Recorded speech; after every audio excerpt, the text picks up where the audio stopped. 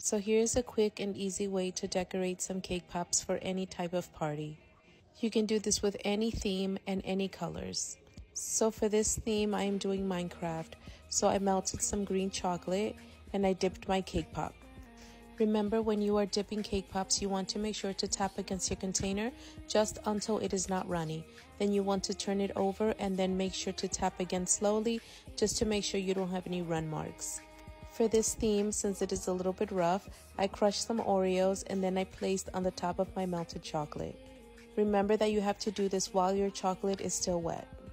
The next thing I did was put a little bit of hot glue, as you can see on my stick. Make sure it does not touch your chocolate.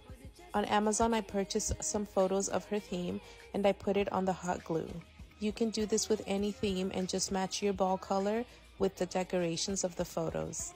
And look how cute these two are. If you are having troubles with your cake pops, make sure to take my class. Link is in the bio.